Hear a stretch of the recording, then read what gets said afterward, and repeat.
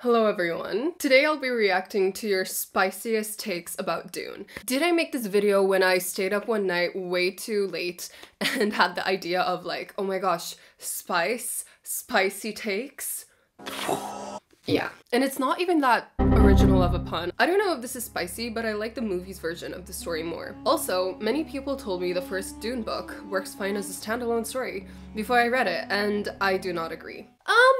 I don't know if I agree with this one. I think that this is absolutely a bad take for the first Dune movie, sorry. But I guess you could argue that the second Dune movie does like have that breakneck pace. If that's kind of what you're into more, then I could see you saying that you enjoyed Dune Part 2 more than the second half of the book. And when it comes to Dune working as a standalone, I think it does, but I also think that the ending is it's just resolved very fast. I also used the Tutu Ramble Discord for this, so shout out to you guys. Chapterhouse Dune is a top 3 Dune book, and Miles Tegg is the best sci-fi character of all time. I haven't actually read on yet, but this kind of brings me to what a bunch of people in my comments were saying, that some of them do want me to read on and finish. Some people want me to try the Brian Herbert books. So I decided that I'll compromise and I'll read all the way through the last Dune book. I don't know when that video is going to come because those are big books, but something to look out for.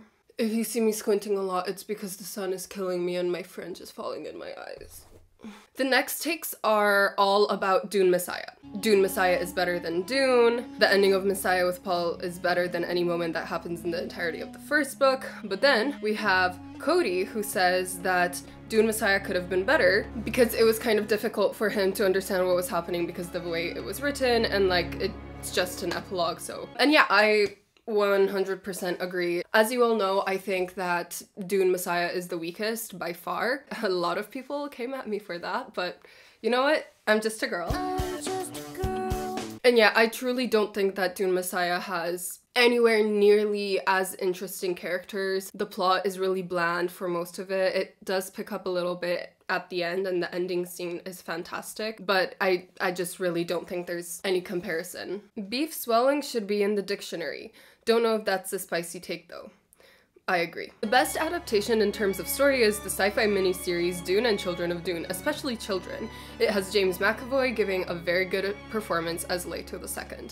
I really want to watch that. I also love James McAvoy, so I really need to get around to that soon. Denis V's adaptations are sheer genius, though they present significant changes from the book. I think I like them better, right on down the line. We also have a take saying that the Dune movie adaptations are just as good as the Lord of the Rings movies, if not better. I feel like the Dune movie, my enjoyment of them was increased by the fact that I read the book, because I really enjoyed the more philosophical parts of the book. I think that some of it like had to be lost in the adaptation just because like you just can't make like a 6-hour movie, and like it was already split into 2. But I do think that it is comparable to Lord of the Rings. I don't know if I like it as much as the Lord of the Rings movies personally, but I think both of them were definitely created by people who were very passionate about the IP, very passionate and understanding of why other people felt this passion for it, and they were able to translate it into this separate medium, which is something that the Witcher showrunners never learned. Dune crawled so Red Rising could sprint. I read Red Rising when I was like 13, so I'll be rereading it when the final book comes out. I enjoyed it, but I definitely liked Dune more. At least from what I remember. Maybe I was just too dumb at 13 to understand Red Rising. I don't know. It makes no sense to compare Dune to Star Wars because of the themes. This is from my friend. I'm not really in too deep with Star Wars lore, so I'm not like too sure exactly like how they compare. That being said, we did have an hour-long phone call yesterday where this friend went on a rant, and she was saying how Dune has this very lofty goal of subverting the hero, whereas Star Wars just wanted to do like a very good interpretation of the hero's journey. Look, I definitely think they can be compared in some aspects, but I think when you do compare them, you do kind of have to keep in mind that the goals for these two stories were totally different. I know you're gonna leave a very intense comment, so I'm waiting for that. Not that spicy, but the Princess Irulan passages before the chapters just killed the whole suspense. I Okay, they do kill the suspense, but I touched upon this briefly in my Dune video, but I love that they are there because it's intentional. They shift the focus from like the actual plot and what is actually happening and makes you think about why is it happening. It's also exacerbated or influenced, I guess, by the omniscient third person perspective, and together with the passages, like it just forces you to think so much more about like what is actually happening, because it divorces you from the suspense. Yeah, and it just frustrates me because so many people seem to think this. Dune can be read as a pretty compelling trans allegory. Paul is the man who is always meant to be a woman. Jessica's supposed to produce a female heir. Paul harnesses the voice, a skill reserved for the Bene Gesserit, and I'm sure there are more specific examples, but I'm tired.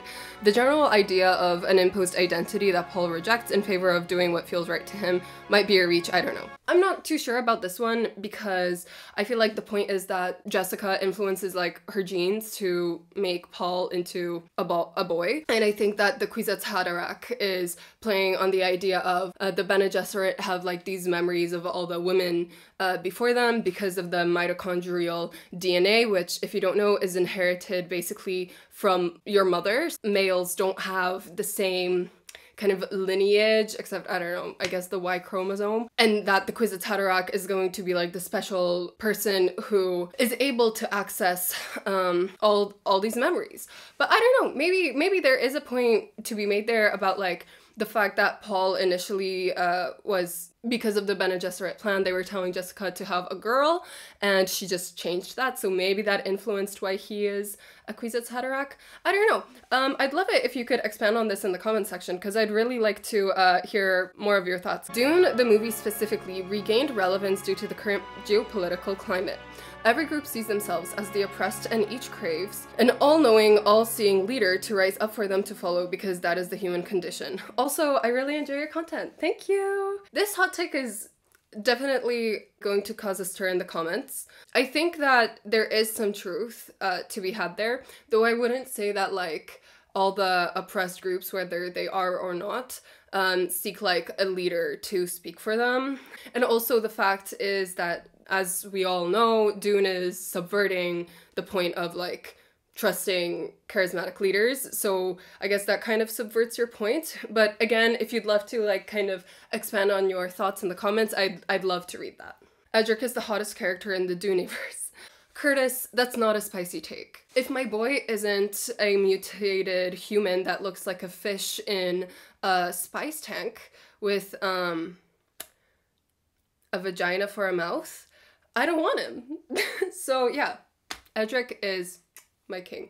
The ending of the first book, History Will Call Us Wives, is one of the best endings to a book, and the movie, however brilliant an adaptation it was a failure for not recognizing that. Okay, so two things. I think that for the movie, because they kind of gave Chani a little bit of a different role, I don't think that that would have suited, and especially since I don't think that she and Jessica had that relationship to have that conversation. However, I actually had a conversation about it with one of my friends who really likes Dune, and he was saying that, oh, that ending is so sexist, and I was like, what? Because the way I interpreted it was Jessica telling Chani, you are going to be safe. Like, you will be the love of his life. He is just marrying Irulan to put himself in the position where he can have all this power and recognition and stuff, but you will serve the same role as I did for Duke Leto. I was the mastermind behind everything, but because I was never his wife, that protected me. Because I didn't have like a target on my back. But in the long run, because of your influence, you will be remembered as the de facto wife. And so I thought that was very interesting. Also, why would an author who makes women like this very powerful and intriguing, morally gray group as the Bene Gesserit, why would he suddenly just subvert that and be like, actually, misogyny, woo, you know, sprinkled in at the end? I just don't think that suits. So I disagree with everyone who thinks it's misogynist or whatever, because like it's just not, like, reread it.